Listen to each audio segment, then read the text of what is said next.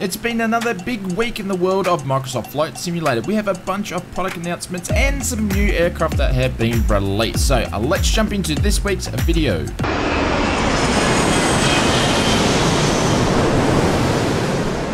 Welcome to another Microsoft Flight Simulator update video. This is where we bring you each and every week all the important news and updates and the development of this new flight sim in one weekly video. Now, 75% of you guys aren't subscribed to the channel, so if you could help us out by hitting that subscribe button and the notification bell, that would be much appreciated. This way that we can let you know when all the important flight sim cool stuff is released or announced. DC Designs kicked off this week's previews announcement, showcasing some screenshots of the Concorde within Microsoft Flight Simulator this week. DC Designs mentioned that the conversion from Prepared 3D is currently ongoing. It has been for some time now. Many of the animations are already working, and many features have been coded from Prepared 3D have already carried across into Microsoft Flight Simulator, which gives the team a bit of a head start. No ETA on date, of course, when the release will be of the Concorde, but we'll keep you posted of more Concorde developments. Moving on to the next preview, and this one goes to the team at Orbex with Essendon Airport for Microsoft Flight Simulator. As part of the birthday celebrations for the airport, it has a lot of history, including being the main airport for Melbourne many years ago, but was taken over years later by Melbourne International Airport. This airport still has a lot of history.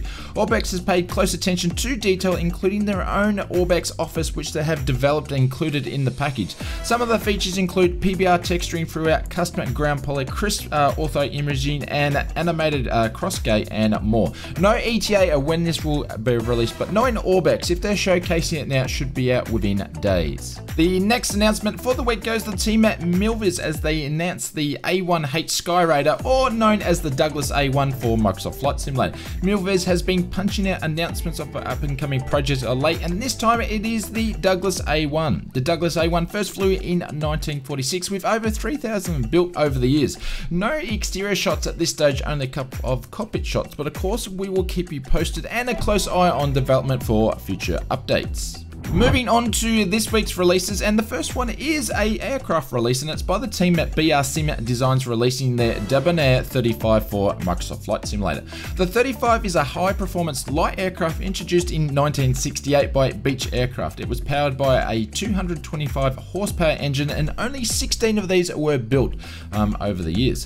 Features include in the package 8 liveries, high detailed 3D modeling in and out, 4K textures with PBR, all the switches, knobs, levers, and handlers work in the cockpit. Study elements have been included, such as wheel chocks, pitot heat cover, and engine cover. Extra wing tip tanks have been included, and it also has a fuel transfer system. There is some sim default products, including the sim such as the GPS, the transponder, the autopilot, the radio panel, the CDI, and the ADF is all default from the sim. You can pick up your copy of the BR Sim Designs Debonair 35 directly from the Sim Market store. I'll leave a link in the description below. The next release for the week goes to the well-known developer Dries Wecke, if I said that correctly, Designs. They've released a Lubend Airport for Microsoft Flight Simulator. This rendition of the airport includes high-quality model featuring the up-to-date version of the airport. It is FPS-friendly design, has high-definition mesh, including the exact run profiles. Lubend City landmarks have all been included in the local area, and a couple of local airports, which is Echo Papa Sierra Lima and Echo Papa Sierra Whiskey. You can pick up your copy of the Dries Wecke, if I said that correctly again, Designs Lubend Airport directly from the Sim Market store. I'll leave a link in the description below. Aerosoft this week dropped a bit of a teaser of the up-and-coming Antarctica Volume 1 package, and now the scenery is released. This scenery will add numerous things like icebergs, ships, ports, and other unique objects to the area. It's focused around the Rothera area and beyond. You should expect to see things like people having snowball fights, penguins, animated trucks, snowmobiles, all that sort of stuff. It really gives us a reason to go and check out this region of the globe where we probably haven't spent too much time. You can pick up your copy of Aerosoft's Antarctica Volume 1, which means I'm assuming there's going to be a Volume 2 later down the track, directly from the Aerosoft store. I'll leave a link in the description below. Milviz is in the news again, and this time it's for a release of an aircraft which is the PC-6 Turbo Porter for Microsoft Flight Simulator. The Turbo Porter first flew in 1964 and its production only ended just recently in 2019.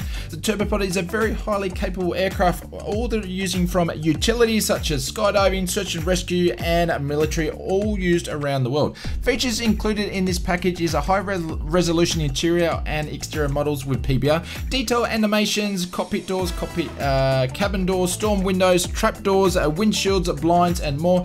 On the outside, you've got chocks, tie downs, covers that used in the startup and shutdown procedures, 2 distinct cabin configurations, wheels or skis included, which can be swapped using the onboard EFB, a fully interactive checklist, and heaps more features to list. You can pick up your copy of the PC-6 Turbo Porter from the Milviz store. I'll leave a link in the description below. Moving on to this week's development news, and this week we received an updated development roadmap, and from the looks of things, the JU-52, which is the first of the local legends that was delayed, is still on track for release next week on the 28th of September, followed by a very anticipated, again delayed development Q&A, which will follow through on the 29th. Sim Update 6 has now been scheduled for the 21st of October, including an update trailer around about the same time of an upcoming Reno Air Races DLC, bit of a promo to get everybody excited about. And speaking of Reno Air Races, from the looks of things, we'll see that the DLC has taken over the Maverick release date, and we should see it release around about mid-November. Plus, there should be a sim update that will go along with that, and we're assuming that's because that's using the new tech so we can have wing-to-wing racing. No development information when it comes around to December, but from the looks of things and what we saw last year, the development updates in December are going to be pretty slow, and we should expect a slow month anyways. Last week we took a look at the top 25 features that may or may not hit the sim before the end of the year. This week we're going to take a look at the other top 25, or the ones that are worth mentioning anyway, that may or may not make it.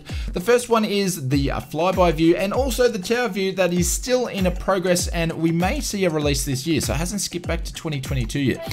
Freeware category for the marketplace may make the sim before the end of the year. A vegetation render scale is still on the cards for 2021 also, and a node-based particles. Now, there's something going on with the SDK that we may see some sort of things introduced with particles in the next sim update, so stay tuned for that one.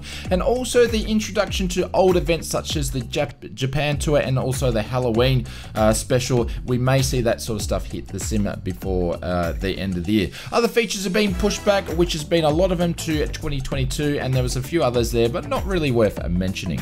With the odds of only having one sim update left before the end of the year, it's hard to think we'll see much when it comes to big development before the year is out, except for the Reno Air Races expansion, but hey, we'll keep our fingers crossed. Third-party marketplace this week, we have seen 10 new airports, 2 new aircraft, which we mentioned in the video already, and 7 new sceneries and 1 mission pack. As for the marketplace, it's a little bit like last week. We've seen 10 new releases, but only one of those are a brand new product. The rest of them are basically released products that are now just been adding to the Xbox, which is great for Xbox users, but not really many new products. If you got this far in the video, thank you very much. You guys are a bunch of legends, and as part of your pre-flight checks, please hit that like button. And if you enjoyed the video and you're not subscribed, only 75% of viewers to the Ozflight Simulator channel are actually subscribed. So if you could hit that subscribe button and the notification bell, that way we can let you know when our next video is live. That would be much appreciated. We also stream every Wednesday and Sunday at 8 PM at GMT +10. Feel free to drop by. All Xbox users and PC users are all welcome to join in the multiplayer shenanigans. We're going to leave you with one of our other favorite videos here. Feel free to check that one out, and I'll see you over there.